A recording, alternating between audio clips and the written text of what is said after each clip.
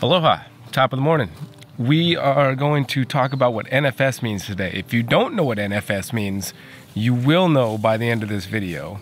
Most of you might already know what it means anyway, but we're going to be showing you something that we're doing today, which is going to be a lot of work. All right, before we get into all that, I am sick, so please bear with me if my brain seems a bit off. And I wanted to talk about a couple things. I wanted to apologize to some of my Canadian folks. Noah has a verse that he really wants to share with you. So before we get into the Hilo, leave that chicken alone, bud. Goodness gracious. Flights were booked to go to the Canadian Reptile Show last weekend, or was the weekend before. And because Canada still is holding on to their crazy COVID policies a little harder than other countries, the flight had to be canceled. I couldn't go. It's unfortunate, but it was okay. You know, I was a little upset at first, obviously, because I missed my Canadian folks. I really wanted to go to check out Billy and hang out with Adam and Dylan and just a bunch of other folks that I know from now. I mean, Chris, there's so many good friends I have in Canada that I haven't seen for so long, so I was pretty bummed to not go. But at the same time, it's like I know that God puts me wherever he wants me to be, and he's got everything in his hand, and wherever I'm at is where he's got me. And especially because Hillary ended up being really sick, so luckily I was not gone, and I was here to take care of the kids and do homeschool and let her rest while she was literally, I mean, there was a day when she made these noises, I went sprinting down the hall because I was like, oh my gosh, she's dying. Like, she was pretty sick. So I'm sick now. And unfortunately that means I probably won't go to the Sacramento Reptile Show that I'm supposed to go to, which will be another bummer, but it's okay. It's okay. I know that I'm fine with it, you know. It's just, it is what it is. You get sick, and I don't have control over these things, so just thanks for bearing with me. Noah, yeah? Did you want to share that verse? Noah's going to share his verse with you. He really wanted to share a verse with you guys, memorize the verse and share it with you guys, so I'm going to let him do that before we get up there and show you what we're doing for the rest of the day with the NFS stuff. It's all you, brother. For God to love the world, that he gave his only son, so that, can I start over? For God to love the world, that he gave his only son, that whoever believes in him shall not perish, but have eternal life. That's right. John 3:16. John 3:16. Jesus. Check him out. All right, let's do this. Let's do this.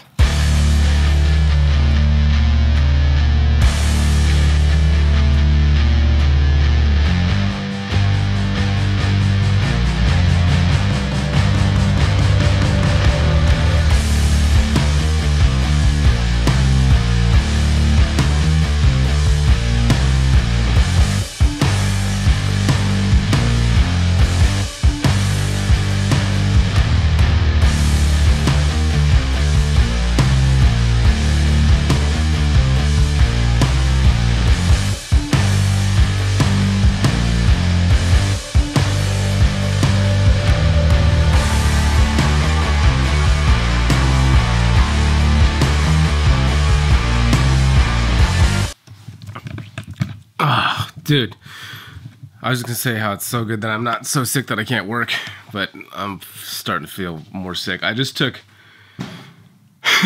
a picture of every single ball python breeder or subadult that's going to be a breeder. Basically every ball python in this room that has a name that's not for sale. And now we're gonna take them and put them on Morph Market. I'm gonna show you how. This is something really cool, a feature coming out on Morph Market that you're gonna want to know how to do, especially if you're just getting started. I'm very envious of you if you're just starting to get into breeding now and growing up your breeders right now, growing up your snakes to get ready to breed, because you don't have to do what I just did, which is take a whole bunch of pictures and now do all this data entry that I'm about to do. But even if you have a lot of animals already, here, let's go enter in the computer. Big thank you to Morph Market and Freedom Breeder, our channel sponsors, and great companies you want to be involved with if you're doing what I'm doing. All right, let's check this out. So, I should turn this stuff off. Yeah, we'll go sit down at the computer. I'll walk you through this and show you how easy it's really going to be. All right, here's what we're going to do, and I'm pretty stoked about this. So, NFS, for those guys that don't know, means not for sale. And on Morph Market, which I got my screen pulled up here, and I'll have a screen here so you can just look. I made my mouse huge here so you can really see what's happening, where I'm going and clicking. Basically, I'm gonna take all of my breeder animals that I just took pictures of, which is every snake that is a male or female adult that is going to be in the breeding program. I got all their pictures here ready because I'm going to upload them all to Morph Market. And this is really excellent and awesome. I remember looking through Justin's website back in the day, JKR, and he had all his projects kind of lined out, and you could see what he was maybe hopefully going to produce. And this is big for both breeders and people that are looking for certain projects. You can see what a certain breeder is working with, and you can just kind of follow along and see what they have as far as breeder animals and what they're going to do in the future. And if you're looking for a certain project, you can see what they have. In fact, the website's really cool. You got Morphpedia, you got events that are coming up, different things that are happening in the news, different things, a new way to ship. There's all kinds of, always things in here. You got stores. Let's take a look at the first one that comes up, Big D Exotics Ltd. Congratulations, Dario, for being first one up there on the thing. So if he has his thing set up the way that I would like and hope, I think so you can view all 70 listings. He's got bug stickers. You can view traits about 67 ball pythons. Let's view the traits.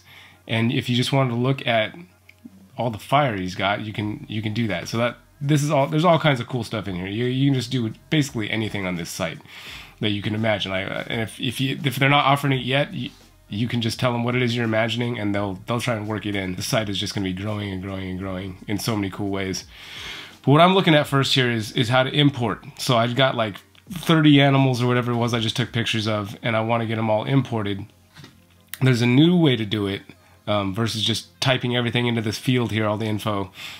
You can get this sample spreadsheet right here. You just click on that, and I've already done that. So you got this sample spreadsheet right here, and it gives you all the different things that you can enter in, and you'll basically just take this and copy and paste and put all of those animals put that copy and paste right in here, and we'll see what it does in a minute. And right in here, if you're wondering which things you can type into these different fields, there's a thing right down here below, supported fields, all the different things that you can type in. And there's some really cool things beyond just this right here. Like, you get your animals in the system, and there's going to be even more things you can do with this going forward.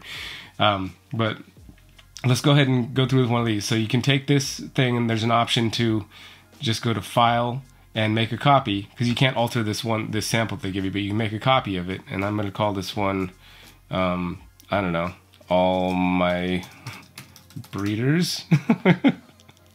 Let's just call it that. How about that? Make a copy. And now this is mine that I can mess with, all my breeders. And this is using Google Sheets, which is a free thing, or Google Docs. And it's just an awesome program. It's free, and it's really easy to use. So ball python, everything I upload is going to be a ball python.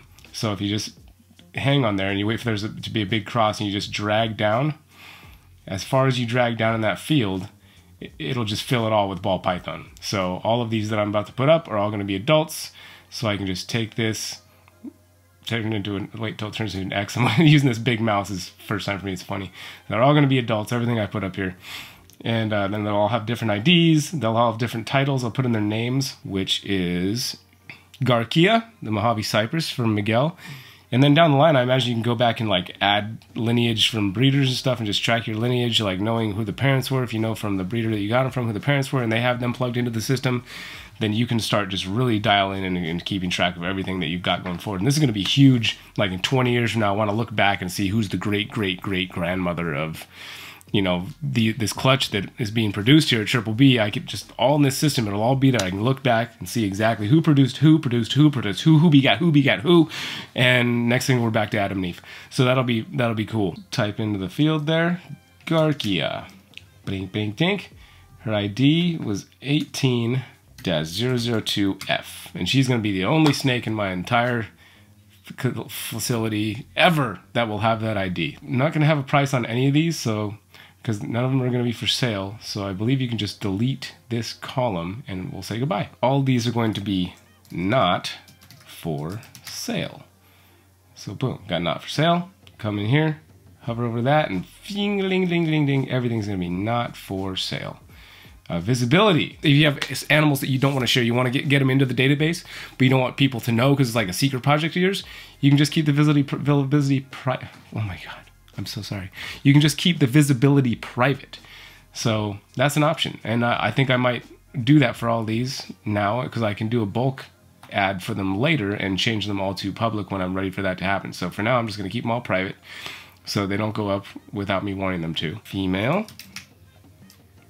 Her date of birth. Luckily, I've tracked all that stuff back in the day. So March 20th of 2018. Weight, I'm not going to be tracking the weight from the adults. I'm just not. For now, I'm just going to delete that column, and I can always add it back if I wanted to and grab another new sample sheet and do all that. The only animals that get a group ID from me are the ones I produce here because they come from the clutch that I produced. So some of the animals that are adults here I did produce, so I'm going to leave that open because they'll be from whatever clutch, and that'll be tied in later when you're doing offspring and clutches and being able to just like search through and find who's related to who, and it's gonna be so cool. All kinds of fun stuff happening over here.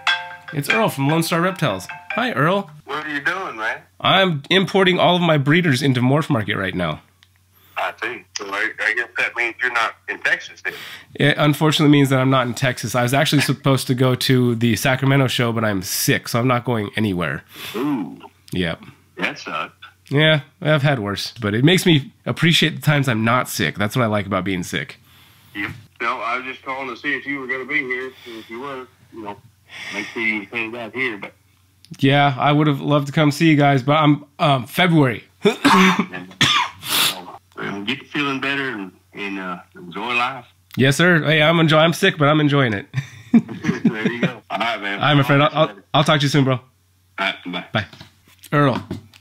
Good guy, man. Fantastic human being. All right, so there we go. I'm going to go enter in the rest of them, and then once I got them, we'll jump back in here and we'll see exactly where we're at. All right. I'm not going to bore you guys with entering in every single one of these snakes. Moment of truth. Here we go. We've got everything entered in here, all 39 of my adults or sub-adult ball pythons. So all you're going to do, click up here, and this is important. You don't click down here at the ball python level, at the second row. You got to include category and all the titles at the top. Okay, so click up there, click category, go down to the bottom rightmost corner of your last entry, hit shift, tap it, that'll grab everything that you just entered in, hit copy, command C for me, and then we're gonna go into the import animals. I'm gonna paste it right in there, boom, paste. It looks like a mess, but hit import, import. Moment of truth. Import succeeded. Please verify import for correctness in all fields. Garcia, all not for sale status. Here's the thing. I can select if I want to make all these no longer private as they are private right now. Here we got all my not for sale stuff. Whoa, how does there's already pictures of Bridget in here because I produced her and she was in Morph Market already. That's Andrea too. Look at these. I got new pictures of all these guys over here, but they're already in Morph Market, so it recognized that they were already in Morph Market and just pulled them over here. That's awesome. That's amazing. That is so cool. So anyway, if I wanted to select all of these animals here to do a bulk thing, like if I want to take all these and take them from being private like they are right now and make them no longer private, I should be able to click here. There you go. Yeah, I can click that. I can change the visibility to public or unlisted. If you have unlisted, that means you can share a link and share with people that you want to see that particular snake that you have. So I'm gonna leave them all private for now. And then for all these ones that don't have pictures yet, click on there. I can go in here to my photos. I took the picture of the Baroness yesterday. That's the Baroness right there. Upload. Boom. She's got her picture right there. There it is. Fantastic. And now, so this is as far as I want to go with this right here, right now in this. We've imported them. These are all my not for sale stuff. It's part of my collection here. But you can look at this. If you, anyway, no, that's all I want to do. That's all. That's it. I'm going out of my mind right now because I've had too much. I've had too much. I'm trying to do too much. I need to go do something else. You know, actually, I probably got to start editing this video so that it can be up and ready to go for you guys. I wouldn't want to miss a Saturday video for you guys. That would be unacceptable. We're not missing any Saturday videos around here, so I'm I'm gonna say goodbye. I hopefully found this insightful and inspirational, and all the great things that I hope come for every single one of our videos, no matter what we're doing, no matter where we're at, no matter how we're feeling, no matter, yeah, you do that. Daddy, can dogs have bubbly water? Dogs should not have bubbly water. Why? Because bubbly water is for people. But water is for people and dogs. You guys take care of yourselves, take care of each other, and we'll see you in the next video. Aloha. Oh, solo mio.